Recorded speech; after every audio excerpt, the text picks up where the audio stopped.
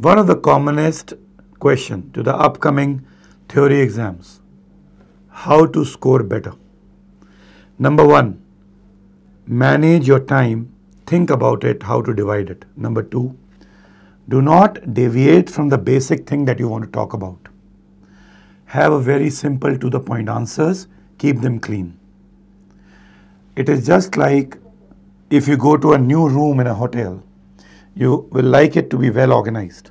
Similarly, an examiner, while having a look at your sheets, will like them to be tidy, clean, well organized, to the point.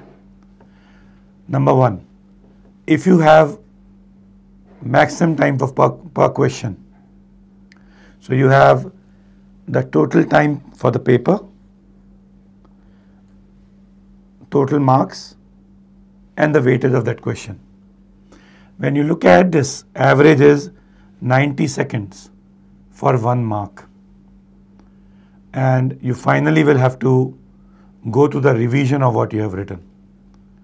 So 3 hours is 180 minutes. So you have about 150 minutes for 300 marks.